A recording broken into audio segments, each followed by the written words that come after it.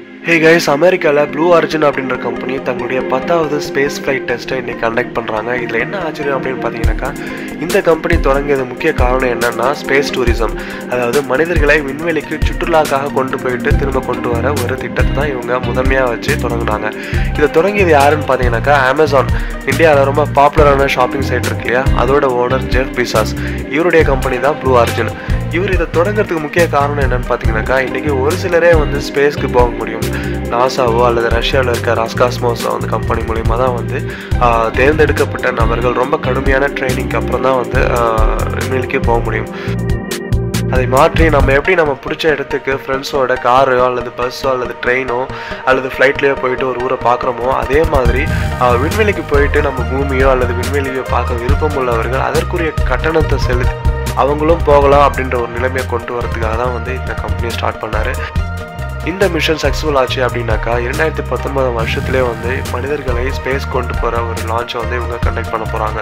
So இதற்குரிய price வந்து ticket price வந்து இன்னும் இவங்க அனௌன்ஸ் பண்ணல. மேபி வரும் நாட்களில் நமக்கு தெரிய வரும். ஓகே, இந்த ராக்கெட் பற்றி பார்க்கலாம். இந்த ராக்கெட்டோட பேர் வந்து நியூ ஷெப்பர்ட். இதுக்கு வந்து 2 மொடியூல்ஸ் இருக்குது. ஒன்று வந்து கேப்சூல் மொடியூல், அதில் அந்த கேப்சூலில் தான் வந்து மனிதர்கள் உட்காந்துருப்பாங்க. அதில் கிட்டத்தட்ட 6 பேர் பயணிக்க முடியும். அதற்கு கீழே வந்து ராக்கெட், இதற்கு ப்ரொபல்ஷன் மொடியூல் அப்படின்னு சொல்கிறாங்க. இந்த propulsion மொடியூலில் hydrogen and oxygen fuel கொண்டு தான் இயங்க போகுது. ஸோ இது கிட்டத்தட்ட 2 நிமிஷம் பேர்ன் ஆகிட்டு மேலே செப்பரேட் ஆகும். இந்த ராக்கெட் மட்டும் வந்து கீழே லேண்ட் ஆகிடும். ஸோ இது கம்ப்ளீட்டாக ரீயூசபிள் ராக்கெட் சிஸ்டம் அப்படின்றதுனால மேலே அனுப்பக்கூடிய கேப்சூலும் ரிட்டர்ன் வந்துடும், அதே மாதிரி ராக்கெட்டும் வந்து கீழே ரிட்டர்ன் வந்துடும். அதை அடுத்த லான்ச்சுக்கு வந்து பயன்படுத்த முடியும்.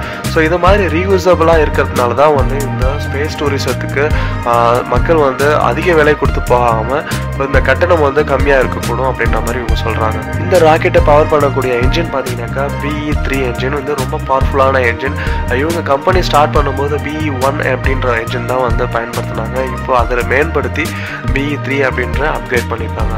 இது எல்லாமே சக்ஸஸ்ஃபுல்லாக போகும் பட்சத்தில் US கவர்மெண்ட் அப்ரூவல் கொடுக்கும் பட்சத்தில் வந்து 2019 வருஷத்துலேயே வந்து நாம் முதல் மேன் க்ரூ ஃப்ளைட், அதாவது மனிதர்களை விண்வெளிக்கு கொண்டு போகக்கூடிய இந்த ஃப்ளைட் லான்ச்சை நம்ம பார்க்க முடியும்.